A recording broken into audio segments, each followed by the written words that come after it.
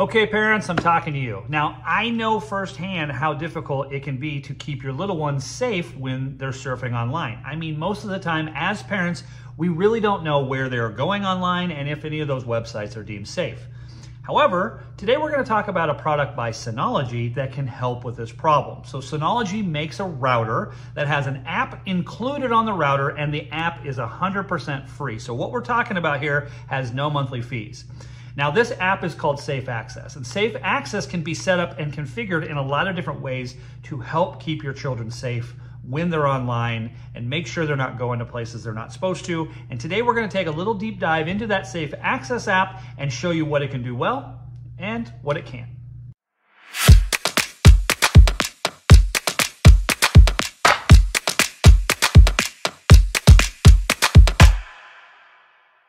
Hey guys, Tim Tritch here with Ethernet Blueprint. Now, I know there are a lot of devices out there that parents can buy in order to help make their network safer for their children. However, I think in most cases, maybe not all, but in most cases, those devices will typically come with some sort of a monthly subscription or a monthly payment fee type deal in order to take advantage of all the features. Now, I'm not here to tell you not to buy those devices. I'm sure they work just as they're designed. However, I did want to offer you another option from the guys over at Synology, who have built a lot of those safety features into their router system and made it 100% free to use. Now, the router we're going to be using today is the Synology WRX 560, which is going to run you about $220 on Amazon. Just know though, before we even get started, that the Safe Access app that we're going to be taking a dive into today will work on any of the Synology routers that they sell, the older ones and the newer ones. So it doesn't matter which router you buy, this is included. You do not have to buy this specific model. The other thing I want to say, just in general, this device does come with a lot of great features outside of this parenting restriction child safety app we're going to be talking about. Now, one of them is that these can be meshed together. So if you have a larger home and you're worried about coverage, you can actually buy multiple of these devices and mesh them together to expand the coverage in your home, which is really great if you don't have the wires pulled. It also has the ability to do VLAN. So if you have a lot of smart home devices or IoT-like devices in your home and you'd like to add a layer of security to isolate them so you don't have to worry about your network being compromised, that is also built into here, and we will look at that in a separate video. So I wanted to just point out that these things really do pack a punch, in addition to the great features we're going to be talking about today. Now, I am going to be setting this thing up from start to finish. I'm going to go through the setup process very quickly and not really take a deep dive. I want today's video to focus on the parenting aspect of it so you guys can see if this is going to be a good option for you. So let's go ahead and get started. All right, in order to do this, you guys are going to need to have the DS Router app, and your router will need to be plugged in and connected to the internet. So we'll choose the DS Router app to get started, and we're going to set up a new router. Now it's telling us we need to go over into the Wi-Fi on our phone and choose the Wi-Fi network broadcasting the Synology name. So let's go ahead and do that. Once connected, there is no password. You can go back to the app and continue the setup by choosing Start.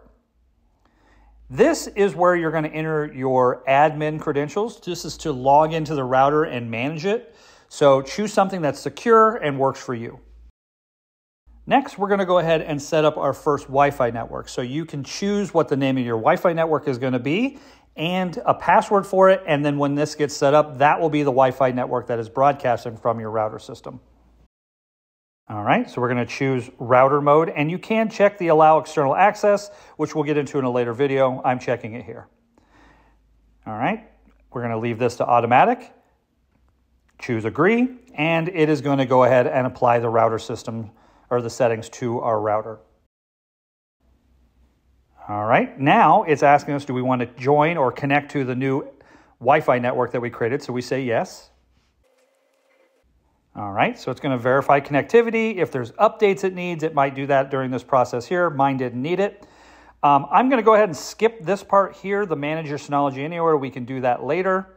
And then we're going to go ahead and say Start Managing. And there you have it. Now the router is online, and we can log into this thing on a computer and start our process.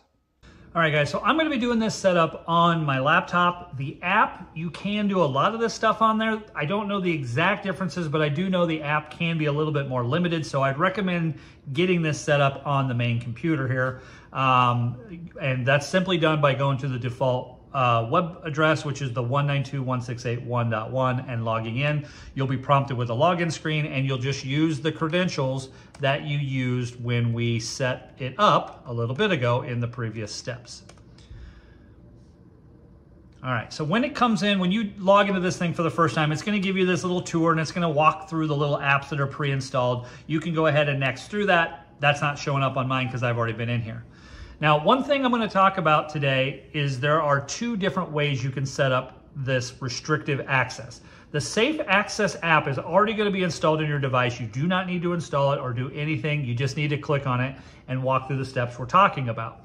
Now, one thing I will point out, and it's going to become important, is that you're going to want to name your devices. So that's the first thing I want to talk about. So in order to name devices, you're going to come over into the Network Center here, okay? I'll blow this up. And then you're going to go to Traffic Control, okay? And these are all devices that are connected to your network. Now you can see I have one named Tim's iPhone. If I hit Edit, I can change the name of that. I can change its icon. I can do a couple different things there. But the good thing about changing this is when I get an alert from Tim's iPhone or I'm setting up restrictions on Tim's iPhone, you're going to want to know that that's that device. Because by default, a lot of times it'll just say Apple or generic device or Android, or, you know, Xbox might say Microsoft something, because it's just trying to pull that information the best it can, but it doesn't always do a great job. So if you're setting restrictions on your kids' devices, you're going to want to get those devices in your hand and look up the IP address on them so you can rename them in the system. And this is the IP address that I'm talking about right here. So you can turn on the Xbox and figure out the network, what IP address it grabbed, and then you can go in and name that in Son's Xbox. And that way, when we set up rules, you can add Son's Xbox into that rule and it'll allow things to be restricted. However, this is less important if you do a network profile, which we'll talk about, because anything that connects to that Wi-Fi network is going to be protected.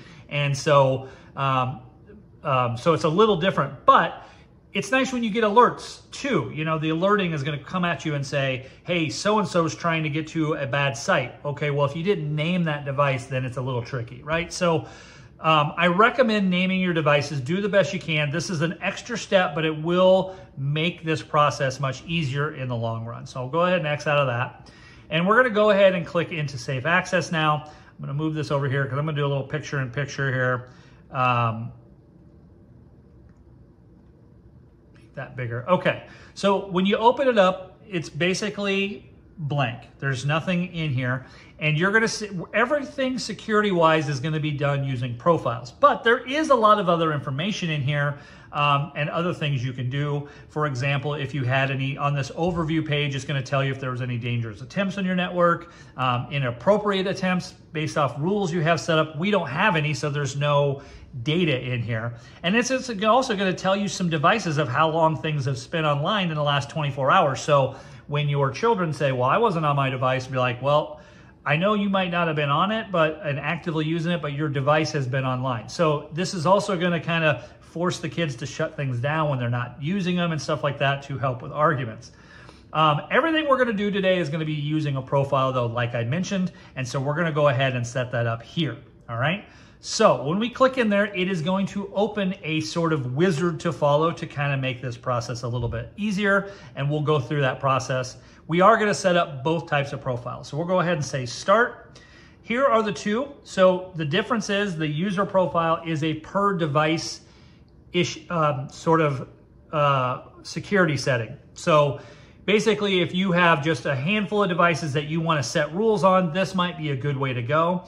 Also, if setting time limit quotas, like I want the Xbox to only be online for an hour a day or 2 hours a day, then you are forced to use this option because that is not part of the network profile down here.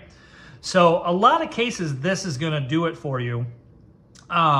Unless you want a kid's Wi-Fi network that will block, you know, everything on that network. And we'll talk about some of the pros of that here in just a minute. So we're just going to go ahead and say user profile, hit next. We're going to name it. This is just naming the profile so we know what it is. So we can call this kids. If I could type, not kiss, kids. There we go. We'll say next. All right, so now it's saying, well, we want to assign devices. So in order to kind of do this, and keep in mind, you can add devices after the fact too, but this is just which devices do you want to get in here out of the gate. So I'm going to scroll down. I'm just going to put my iPhone in there, but you can see how it says Tim's iPhone, and I know what that is. So we're going to go ahead and add that, and we'll go ahead and create this security profile. Now, none of the rules are done yet. We're going to do that next. This is just creating the container that they're going to be saved in. So once it's there, we're going to go ahead and say okay. All right. And then this warning pops up. It says to avoid the client devices bypassing the monitor, you need to enable this setting. Gotta remember, kids are smart. They're going to look for ways to get around this. Do you want to do it now? So we're going to go ahead and say yes. And it's right here. Do not allow client to use DOH servers. And we're going to go ahead and say apply. So it's nice that it takes you right to that spot so you can do that. So once we've applied, you can see the changes were applied, and we can go ahead and X out of this box. All right, so now we have our kids profile. It's asking us, what do we want to do with this profile? Okay, so we're going to go ahead and click in here, and we're going to choose edit. So I'm just clicking the little 3-line ellipsis here, say edit, and this is where we're going to go ahead and set up our rules. So you can set up an internet schedule. So if you only want the devices to be allowed, remember, this is only devices that are included in this profile. So if you want them only to be allowed to get online at certain times of the day, you can actually set that here. Basically, anything that's gray is blocked and anything that's white is allowed. So if you have concerns about maybe the kid getting up in the middle of the night, turning on the Xbox while everybody's sleeping, that happens quite a bit. You can actually set it so that box cannot get online after, you know, 9 p.m., right? So I'm basically, the way you do that is you check the ones you want, check the box you want to do, and you just kind of drag your thing around it. If you want to set block times, you come over here, and each one of these little squares is in 15-minute increments. So you can basically say, whoops, I didn't mean it to start at 4. I want to start it at, you know, 8 p.m. The Xbox is off. So we'll go ahead and actually get those white. We'll go blocked. I want it to be starting at 8 o'clock on the button. So I want it to remain off until 7. So in this case where I have it right here is at 8 o'clock. So it's military time. 20 is 8 o'clock. So from 8 to 7 a.m., the devices in this canister, this profile, will not be allowed to get to the internet. They're blocked. So we can go ahead and say okay. Now, one thing I want to point out here is when you're in here editing, you can actually go set up all of these things before hitting okay. I hit okay as I did it, and you saw it took me back out. So just know that once you set this, you can click over to the next tab and continue your setup process and then hit okay at the end. So now the time quota, this is really great. Now, not a lot of security devices have this built in, and I think it's because it's difficult to enforce. There's a lot of things at play here. And so one of the devices I really like is the Firewall, which I'll have some separate videos on that. But it's been asked to be added to that device, and the people at Firewall said, well, we want to add it, but it is a little tricky to do based on the technology and stuff. I don't know how it all works, but it is built into this, which I really like. So basically what this means is you can set it for a custom schedule that says each day this box, you know, these devices can only get on for so much time per day. Once their time runs out, it shuts off. So you could leave the availability open all day, every day, and then come in here to the time quota and say the Xbox can only be online for 2 hours a day. And you can set a custom schedule, which is really nice. So this is Monday through Friday, or if you want to leave weekends a little bit more free, you can do Sunday through Friday. You know, you can set your schedule and basically say on Sunday, you get 3 hours, Monday, 3 hours, whatever. Friday, you can have 4 hours because it's, you know, after school. And then Saturday, it's wide open. You can be on the Xbox all day Saturday. We're leaving that off of our quota here. And so in my case with my iPhone, it's saying my iPhone can only be online for 3 hours and 30 minutes per day here. So I could choose okay, but I'm going to go ahead and just go over to the next tab once I get this set the way I want. So we can turn on a web filter. And then this is a little warning that pops up that's turned on in the advanced settings. So it's basically referring to iCloud specific devices has a private relay that's been blocked. It's recommending to have it turned on by default. So we'll go ahead and do that. And that's actually done right here in this advanced settings. You can see it's in there. So when you turn on web filter, there are some pre-built ones, right? So child is probably a little bit more geared towards a younger child. And then, you know, there's an employee, and if you have a guest Wi-Fi network, you can also apply this to a guest Wi-Fi. So if you don't want your babysitter getting anything they're not supposed to, you can create a guest Wi-Fi network and apply these guest policies to it. Or you can choose custom. And I'm going to click on custom just so you can see what we're talking about here in this. So it's basically saying, what do you want your custom filter to be called? So we're going to call it kids, right? And the action is block, and we'll go ahead and say next. And then these are the categories that are pre-checked in those other ones. So you can actually go into the kids one and change it and maybe turn off things or turn on things. And to help you guys, I've actually put in the description of this video a little definition of each of these things in case you don't know. I don't want to go over them all now, like wars. You're like, what is Juarez, you know?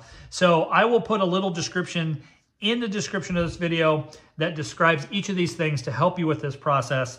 But basically, let's say this device, we don't want to get to adults. We don't want hacking. We don't want our kids to see gambling.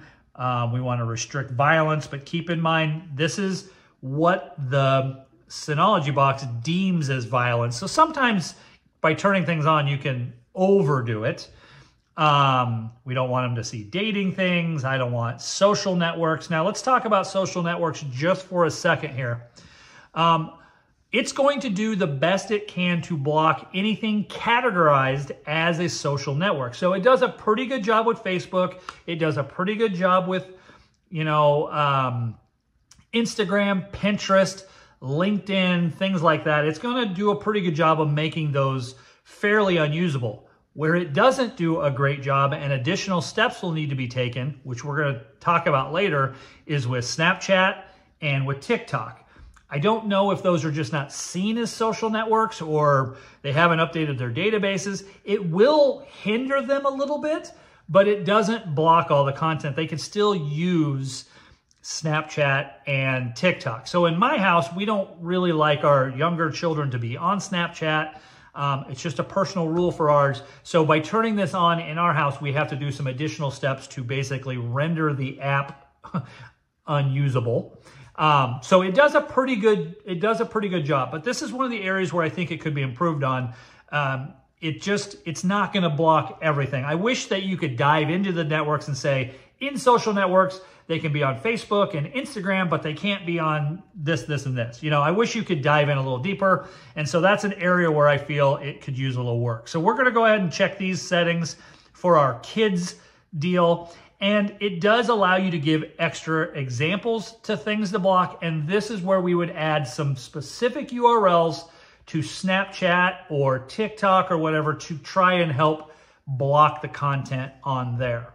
So just understand that you can add specific URLs, which we'll do later in this video. So we'll say apply.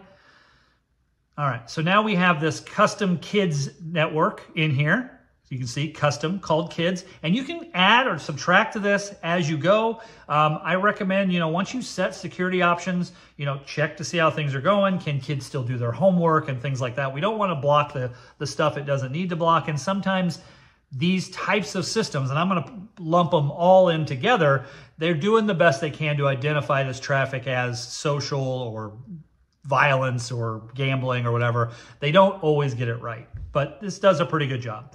So we'll go ahead and click Safe Search. Safe Search is basically a feature that allows, if they go on YouTube, which let's face it, all kids are going on YouTube, it puts it in a safer mode so they're not going to get to any nasty videos. It's going to put Google, Bing, and DuckDuckGo also in a safe mode, which means if they Google boobs, they're not going to see a bunch of nudity coming back at them, which is nice too.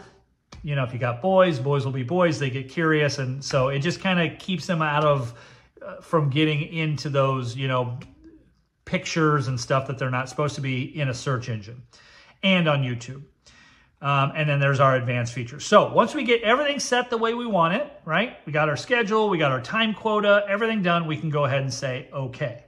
Now my iPhone the clock starts ticking. So internet, and it tells you right here, this device, which I have one in here, if you add multiple, they all follow the same rules. Now keep in mind, you can create multiple kid profiles. Let's say you have younger kids and older kids. You could create a younger kids profile that has a lot more restrictions and just make sure they're not getting anywhere they're not supposed to. And maybe you have teenagers that you can be a little bit more lax and just, different timelines, and they can be on the internet more, things of that nature. So just understand that you can have multiple profiles here. You don't have to just put all your eggs in one basket. But for this particular one we set, you can see my iPhone is going to turn off at 20 o'clock, which is 8 p.m. I have 3 hours and 30 minutes remaining of my quota, which is great, and I've made 0 attempts.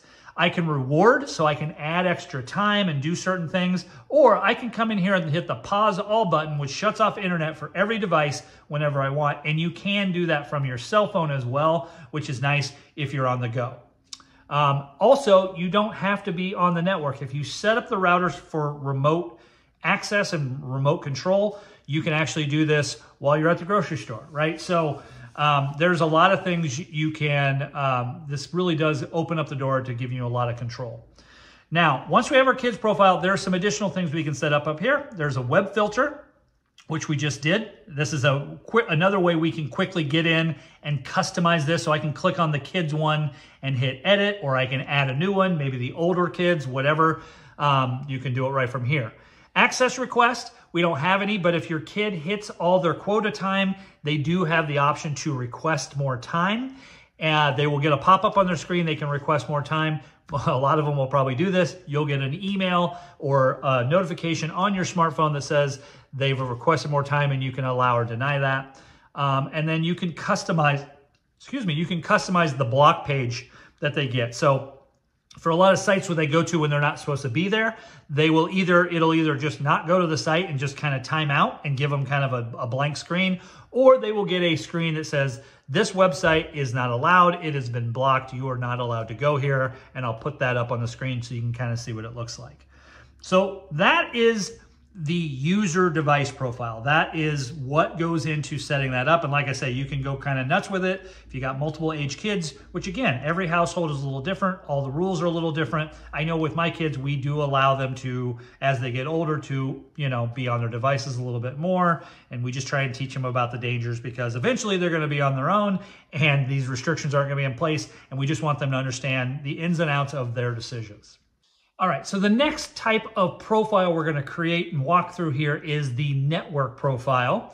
And so the network profile works a little bit different. Basically, what you do is you create a kids network or a guest network, whatever it is, and any device connected to that network is going to have to follow the rules we set up here.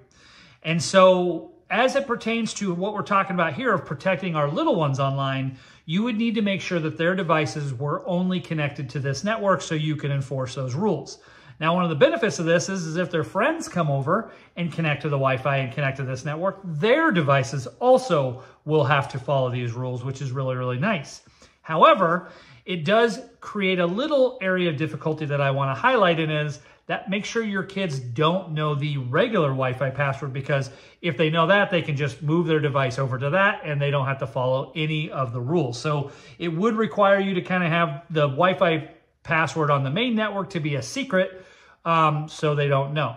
And they can't just bypass the security here. So we're going to go ahead and do that. Now, in order to do this, we have to assign these rules to a network. So in order to do that, we have to start over in the network center. And actually, we're going to do it in a different way. We're going to go ahead and do it in the Wi-Fi. So we're going to go ahead and go into Wi-Fi. We're going to create a Wi-Fi network. So we're going to Wi-Fi settings, and we're going to choose create here under Wi-Fi network. Now we're going to give it a name, kids. I'll do all caps, and the password. All right, I'm just going to choose a simple password 1 through 9. Don't do that. Now, it does say on here in this paragraph here, when you create this network, it's going to create its own network, its own VLAN for this kids Wi-Fi. So we're going to go ahead and hit apply and let this do its thing. Okay, so now we have a Wi-Fi network called Kids, and you can see that it is turned on right there. So we can go ahead and close out of this, all right? And now we're gonna come set up our profile network and assign it to that Kids network. So we're gonna go ahead, click on Profile, we're gonna choose Start. This time we're gonna choose the Network Profile option and choose Next. And you can see we have this Network 3 called Kids that we just created. If you skip that first step, you'll only have the two that are built in, which is your primary network and the guest network. You won't be able to assign this to a network. You can't create it from here. You have to go over and create it either in the Network Center or the Wi-Fi Connect like we just did. So we'll go ahead and say create. And now it is going to attach this profile that we're going to set rules in to our Kids network. So we'll go ahead and say okay. All right, so now you see we have our Kids user profile that my cell phone is a part of, and then we have our Kids network that is tied to the Kids Wi-Fi, okay? So if I come down here to my Wi-Fi settings and choose look for other ones, you can see in all caps right here, Kids. And so that is what this is gonna be applied to. All right, so we're gonna go in here and choose Edit and start setting up our stuff. So we're going to go ahead and you can set up an internet schedule. So again, very similar to the other one, you can turn on when this network will allow devices to get online and when it won't. You can set up web filtering. So again, a lot of the same rules that we talked about earlier, where you do custom or a child's network or a guest network. That is all done right in here. So we could choose custom. And actually, we could just choose the one we already created because we created one called Kids. So we'll go ahead and choose that again. If you skip forward to this part of the video, guys, you might want to go back and watch the other one. I go into a lot more detail. But just know that as we look at these items in here, and we define, whoops, I don't want to add this. I want to edit it. Let's see if I can get to the edit section. That's actually done in a different area. But you can define what you want blocked, and I'm putting definitions in the description of this YouTube video, so you don't have to go Google all this stuff later. But so we're going to go ahead and assign our web filter that we created earlier called Kids to this. We can turn on safe search, so we'll make sure that YouTube is safe searching Google, Bing, and DuckDuckGo, and then there's the advanced settings here, which just has that check. So we'll go ahead and say okay. So now any device connected to this network is going to have to follow those rules. The web filter area here is where what is actually set in here is defined. So we set, if you recall, we set this for Kids. So we can actually double click that and go in here, and these are the categories we have set and what I have defined down below. Now, again, the system does as good as it can. It's going to try to keep things, keep your kids safe from certain things that is categorized as these areas. But just understand it could potentially block something that you didn't want to block as well. And so in the cases like that, you can have an allow list that will supersede some of these blocks. And basically, if maybe they're looking up something for a school project that had to do with gun violence or something like that, then you could add some certain websites and allow them to get in here. So, security, guys, is really nice, but it is a double-edged sword. It's not always going to do what you think it's supposed to do. And so it's going to do the best it can based off of certain criteria that it looks for. So just kind of understand that this is only a tool to help keep your kids safe online. It is not going to do everything for you. You still need to kind of be involved and check this and look for things that's blocking, which we'll get into here next. So we have these different things that you can go in here in profiles, but this network profile that we created right here is going to handle all of these things like this. Now, one thing I want to point out is it does not have the internet quota. So you cannot set up this type of security profile and only allow any device on these networks to operate for a certain amount of time, like so many hours a day. That doesn't work on this type of profile. You have to do that in the user-defined profile that we did a minute ago. So notice that's not even included in this part. All right. So Now that you have your security profiles set, how do we go about maintaining them, looking at them, figuring out what it's blocking, what it's not blocking? We're going to cover that next, and I'll show you exactly where to go and look for certain things so you can actually see where these devices are surfing to. Okay, so to start this conversation about where to go to track your information, what's going on online, you're going to remain inside the Safe Access app, but we're going to go up and we're going to start with the Overview tab. So the Overview tab is going to kind of give you the general thing of what's happening. You can see it's the next day today, so I wanted to have some data in here just so you could look at it. And it is a fairly interactive map, so you can see as I'm hovering over things, it's telling us what's going on. So you can see that from this, it's blocked quite a few social networks. It blocked at a blacklist snapchat.com website, and then I pulled up an adult website just to show that how that would portray in here as well. So that is where you can quickly get a glance at what's going on, right? If you go down here into the activity tab, this is what's going to give you the more detailed look about what's happening. So for my testing, I went ahead and added my laptop into the protected profile, and then was pulling up, TikTok.com, Facebook, there's the nasty website I went to, just to kind of generate some data, show that it wasn't getting to anything. And I believe I'm putting it up on the screen right now so you guys can kind of see what that looked like. But this is where you could go and actually look at what's happening, time, which profile caught it, the device that is, causing the problem, and where it went and that. And those would be pages and pages and pages of stuff. I think you can also run reports on this. I haven't done reporting, and I'm not going to dive into it in this video. It's already getting long enough, but I think you can generate reports too. So if you needed to take a piece of paper and say, hey, see, this is what happened here. One thing I will point out over here in the security tab, if you look on this main view, it says dangerous attempts. So the router, in addition to the profile for your kids, can also look for attacks, malware, things like that. So it's saying that there hasn't been anything happening on my network, which is good. But the way that's actually set up is in the security tab is checking this checkbox. And when you do that, it will actually it'll actually say, hey, we need to update the threat database. So would you like me to take you there now? And you say yes. And that actually is over in the control panel here. And I'll just take you there manually under system and then system database. So you want to make sure that all these are checked to automatically update, as well as they are up to date. And if they aren't up to date, instead of saying up to date, they'll give you a install updates button that you can click on. Okay. While we're in here, just real quick, this is where you would also go to connect your router to your Synology account to remote manage it. So we talked about that, turning it on and being able to do that. That's all done right here. So you can actually create a free Synology account and then link your router to it, which gives you a lot of the remote capabilities type of thing. So these are just some of the additional settings, and this is where you go to actually update your router. So again, I don't want to get too off topic here, but I wanted to let you know kind of where this stuff was.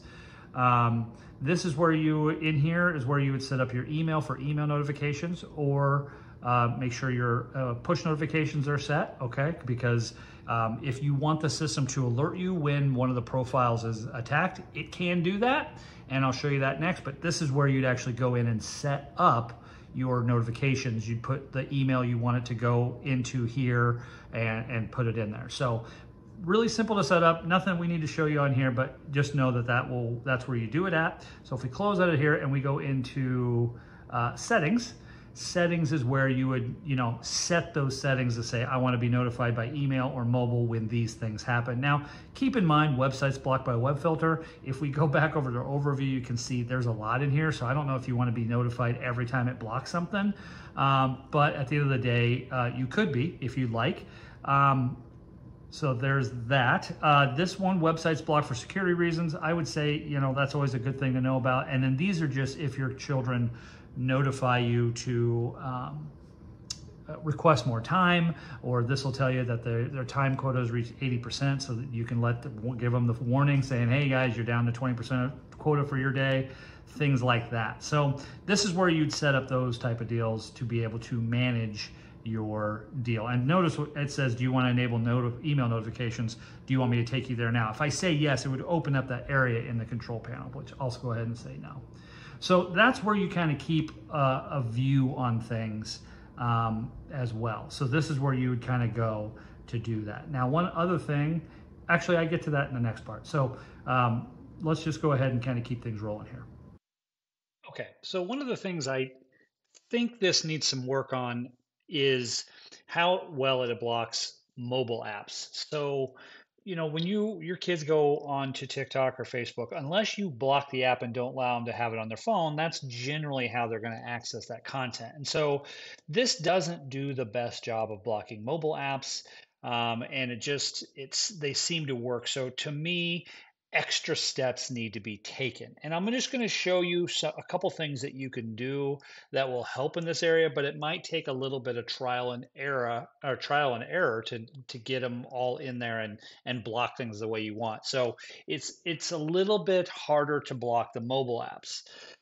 In my opinion, Facebook was, I could scroll through Facebook, but it was all the screens for the tiles that I would read were grayed out, things like that. So it was blocking some stuff. It just wasn't truly blocking the app from working. So one thing that you can do to be able to add additional security in here to block apps would be to go over into your web filter area and find the custom web filter that you created, and then there's a block list. And so what I would typically do, like this is ones I've added in here for TikTok, and basically what it did with TikTok is it let me navigate TikTok, but eventually I couldn't swipe up anymore. It quit working after a while. So it rendered the app so it really just didn't work well. And so there was very limited things that I could do on it. And so if TikTok is a hot topic for you, you can add these URLs, and I'll put these in the description so you have them. Now, Snapchat's another big one, at least for me anyway. So, here's an example of just going out to Google and saying, hey, I want to block Snapchat. And then you could go in and add these one at a time in the URL block list. So for example, I would, copy this one, Control C. I come over here into my block list, put it in here, okay, and hit add. And you do that one at a time, so it's a little bit time consuming. Obviously, these sites use a lot of different URLs to make their apps work. But if you start adding these in your block list, any device that's protected by that kid's URL, the apps start to work badly. So they don't necessarily all out block it where the app just won't open or doesn't work, but they will start blocking content, make it so the messaging doesn't work. It kind of renders it so it's fairly useless, but it might take a little bit of trial and error on your part to get those in there. Make sure you get all the URLs added. It's something I would highly recommend if this is important to you to, circle back. In case Snapchat added some additional URLs or TikTok did. So it's just one of those things where if you can block them from putting the app on the phone itself using Bark or just parental controls, that's probably better. But it is going to stop things from anything going from Facebook.com, Snapchat.com, and so on and so forth, which is really, really nice. Now, if you did want to say, I don't care if they use that, but I want those blocked, but I do want to allow LinkedIn, for example, or something, you could create an allow list to kind of allow that as well. So that's another thing we didn't really talk about too deep, just because the video is already starting to get long. So hopefully this helps, guys. And I'm going to go ahead and share my final thoughts. So the question remains, what do I think about this? Yeah, I think it does. I really do think this is a good product. The fact that it's free and it can block adult content, it's really going to work well for your little kids. Just making sure they don't actually click on something and, do something they're not supposed to. When you get up into the teenager realm, it becomes a little bit trickier. And I'm finding that out with my own too, right? We're giving them a little bit more freedom. We're more focusing on the education of what's right and what's wrong instead of just out blocking it. So, it's going to struggle with some of the mobile apps like we mentioned. And so, I think in general, unless your blocking device has some kind of application blocking built into it, which is another layer of security, they're all going to kind of struggle with this to some extent. But I do think from a parenting standpoint, especially if you have littles, this is going to do a really good job. So I hope you guys found this useful. Again, at least getting in there, you might have to play with it a little bit. You might have to tweak some settings or go out to Google and say, hey, give me a list of URLs that I need to block if I want the mobile app to be rendered useless, and then kind of apply those and see how it goes. But all in all, if you're looking for a way to just make your network more safe and be able to cover a large home or small home or whatever, guys, look to Synology. I think it is a decent option and is going to do a good job for you. So I hope you guys found this useful. Thanks for tuning in, and we will see you guys in a later video.